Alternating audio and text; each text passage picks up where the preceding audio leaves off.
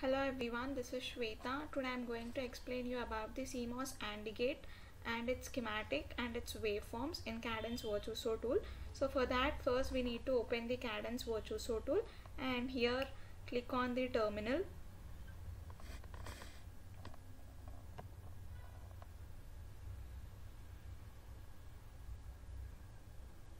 Next, here a dialog box will appear. Now here we need to type as Virtuoso ampersand and click on enter. Then a pop-up window appears and the Cadence Virtuoso tool will be opens.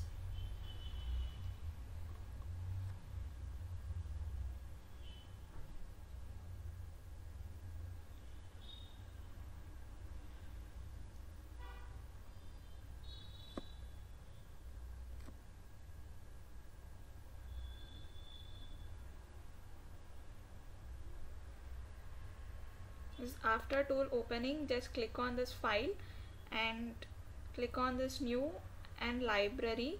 Give one library name.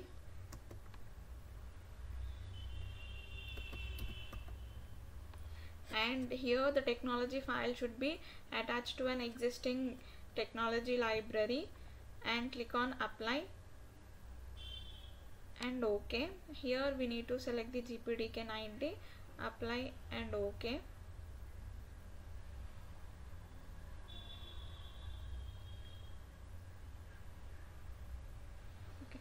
Next, click on this file, click on new again, go to cell view.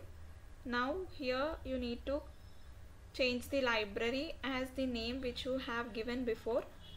So I have given AB, so for that we need to search.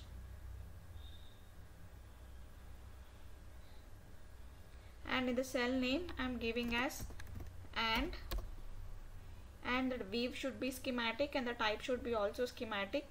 Click on OK.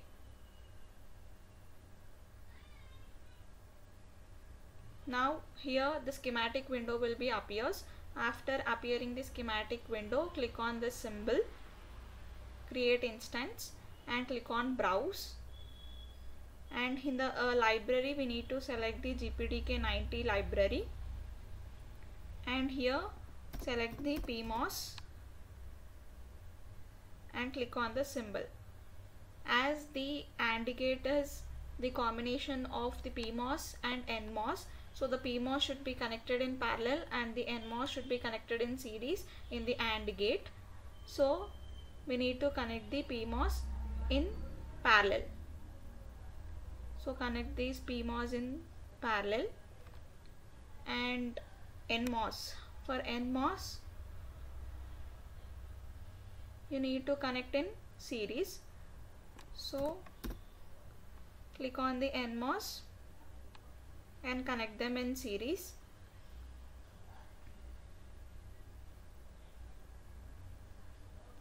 And we need to connect this output to the CMOS inverter.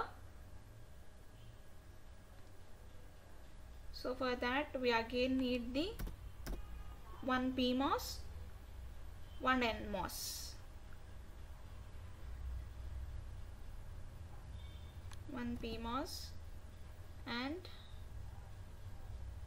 one NMOS.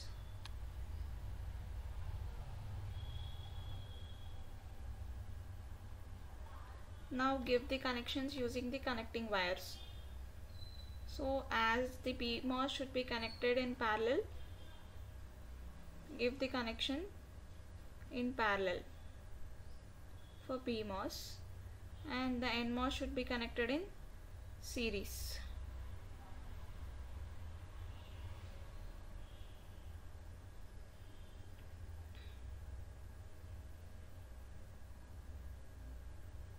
And here also it should be connected to VDD.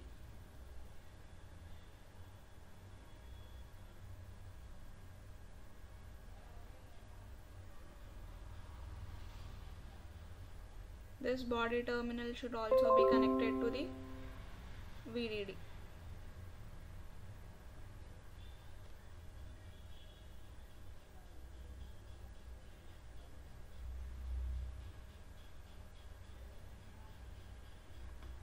And here So this gate should be shorted, CMOS inverter, and this output should be connected to the input of CMOS inverter to get the AND gate. And here this terminal should be connected to the ground.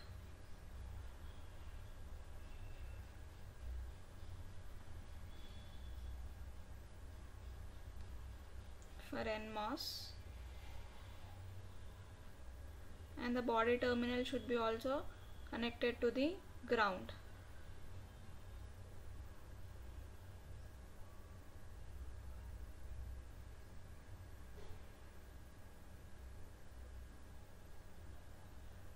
So this this PMOS should be connected to the VDD.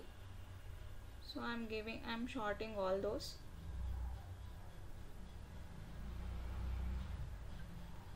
Next, this should be connected, and here we will gonna take the output of the AND gate. So this is the output, and again we need to take the inputs also. So this is the terminal A. Oh shit. If you want to delete, select it and click on D.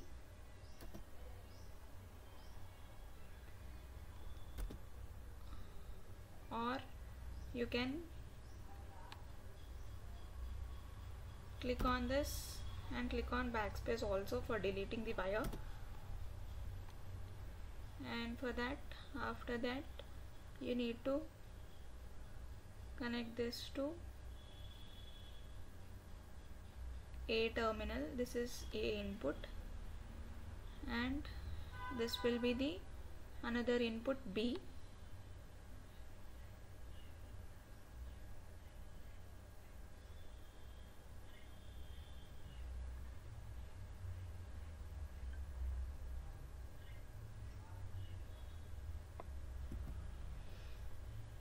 And this should be also shorted over here.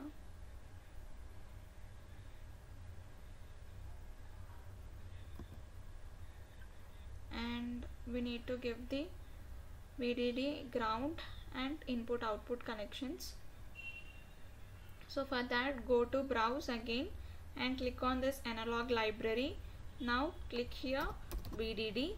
So the VDD symbol appears over here. Next, close and hide it, and give the VDDs over here, and the same way ground also.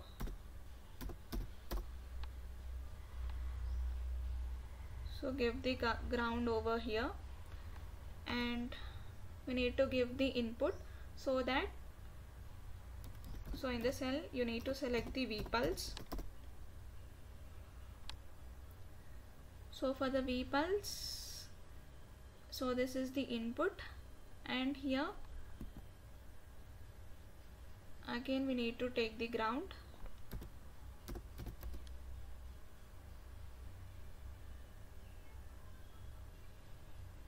For the A input,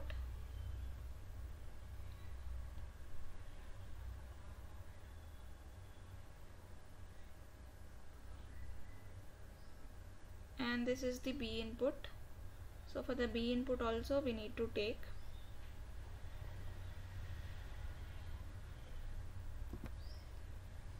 So same V pulse.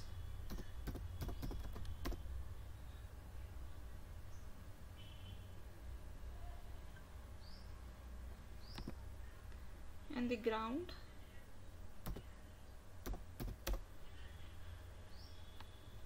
So we need to give the ground over here, and we need to connect this V pulse to the B input. And after connecting, we need to give the pins. So for that, click on this symbol, create pin, and give the inputs. So inputs are A and B. So I'm giving the pin names as A and B, and the direction is input. So click on hide and give the inputs over here. So this is the A and this is B. Now we need to also select the output over here. So for that, again click on create pin, and the pin name should be output. I am giving the output as Y, and the direction should be changed over here. That should be output, and click on hide and place over here. So after that, you need to give the inputs. So press over here, click on Q. Next we need to give the inputs. So the voltage should be, as it is 90 nanometers, so we need to give the voltage as 1.2, and the period is, I am giving as 80 nanoseconds, and the pulse width as 40 nanoseconds. So pulse width should be half of this period, and here the delay time I am giving as 0.01 pico. Rise time, fall time, and the delay time as same, and click on apply and OK. Next, for the input B, click on over there and press Q, and same for that also we need to give the voltage as 1.2, and the period should be now I'm giving as 40 nanoseconds, and the pulse width is 20 nanoseconds, and I'm giving the delay times, so that is of 0.01 pico. Same for rest of the conditions also, for rise time, fall time, and the delay time. So click on apply and OK. So now we need to also give the VDD. So for that, take the VDD and place over here, and now we need to select the VDC. So this is the in supply for the whole circuit, and here it should be ground,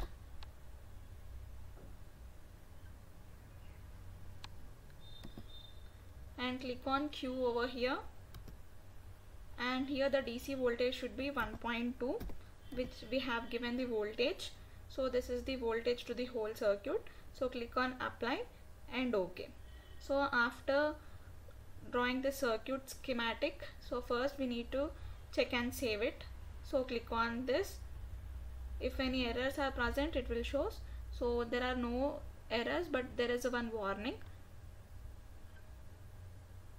We need to check where is the warning.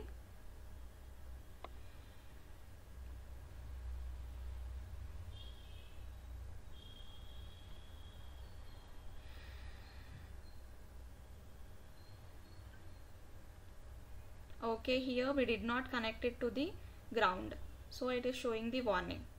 So click on this wire and connect this body terminal to the ground. So after connecting, again click on check and save. So there are no errors. Now we can proceed for the outputs. So click on launch ADEL, and here in the analysis choose. So the analysis should be transient analysis. So we need to give the stop time. I am just giving the stop time as 100 nanoseconds, and click on this moderate, and the enable symbol should be enabled, and click on apply and OK. So after selecting the transient analysis, now we need to select the inputs and outputs. So for that, click on the setup outputs. Now from schematic, we need to select the inputs. So that is A is one input, and this B is one input, and the output is Y.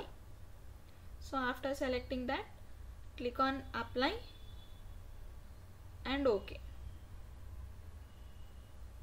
Next we can run it.